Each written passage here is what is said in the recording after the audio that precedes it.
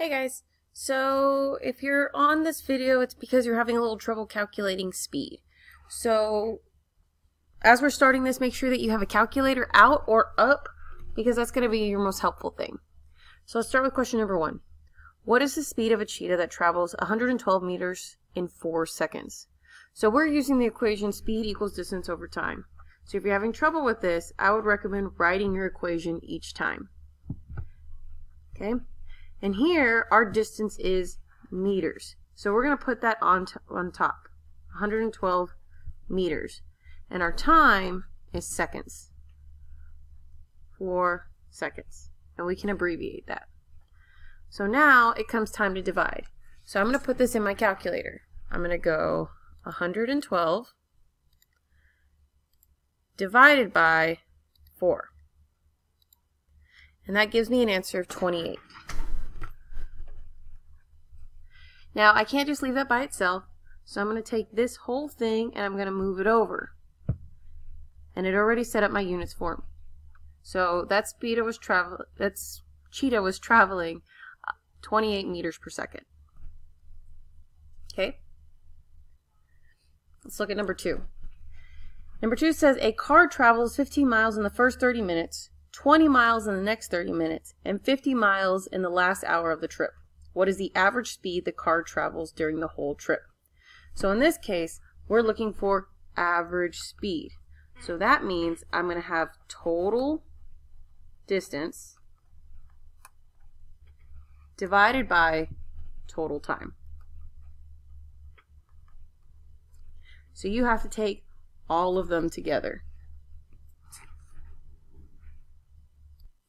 So our distances in this are 15 miles, 20 miles, and 50 miles. So what we would do is we would add those together. 15 plus 20 plus 50. So we're going to put that in the calculator. So we're going to go 15 plus 20 plus 50. Gives me a total of 85 miles.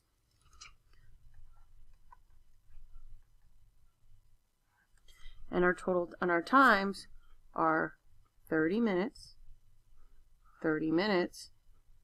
and 1 hour. So what we also need to remember is that 30 minutes plus 30 minutes equals 1 hour. So that brings us to a total of 2 hours. So then we divide that. And that would give us 85 divided by 2. And we ended up with 42.5. Again, we just take our units and we move them over, and that gives us miles per hour. Okay, number 3. It says a runner travels 2 miles in the first 10 minutes and 3 miles in the next 20 minutes. What is the average speed of the runner in miles per hour?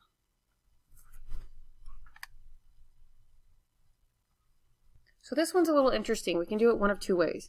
What we need to remember is that they're asking us to solve this in miles per hour. However, they gave us minutes. So we can do it the same way that we've been doing it before, where we say speed equals total distance over total time. In this case, our distance is 2 miles and 3 miles, which gives us a total of 5 miles. And our time is 10 minutes and 20 minutes with a total of 30 minutes. Okay? What we need to remember is that they're asking us to do this in miles per hour. So we can't use the 30 minutes. So we need to convert it.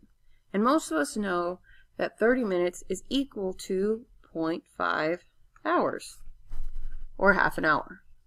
So we can take that number and input it here. So we just need to remember that the 30 minutes is equal to 0.5 hours, and we can input it in our equation the exact same way. So we're going to do that division. We're going to go 5 divided by 0.5 equals 10. And that gives us 10 miles per hour. Okay? The other way, So the other way that we can do this is we can just remember that 30 minutes is half of an hour. So that means there's 30 minutes in an hour. So if I can go 5 miles in 30 minutes, I can probably go twice as that in 1 hour. So I would just do 5 times 2, and that would get me there as well. But that's just a quick way of doing it. Okay, let's go to number 4. It says using the graph, calculate average speed. So if ever on a graph you see a straight line, that means that they were moving at a constant speed the entire time. So we can take any point on this line in order to get average speed. So same thing, we're using speed equals distance over time. Now, if they're asking for average speed, I would recommend using the last point, just to make sure in case there's some wavering around. So in this case, this is our last point. Our distance here, if we follow it over, is 50 meters. So we're going to plug that in the exact same way. And our time, if we come down here, is 25 minutes. So then we just divide there. And that brings us to 50 divided by 25 equals 2. And again, we just move our units over, and that's 2 meters per minute. Now, what's kind of cool about a straight line on a speed graph is that any point that you pick is going to get you the same speed, because we can see that a straight line shows a constant speed. So if we do the same thing for any other point, it will get the same answer. So let's say you decided to pick a low point because you wanted easy numbers. If I come over here, my distance at this point was 10 meters.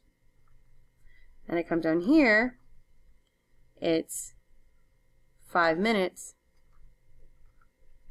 10 divided by 5, again, is 2 meters per minute. Okay? So, if you're still having trouble with speed, come see me in tutoring. But after that, go ahead and get started on the rest of your assignment. Good luck.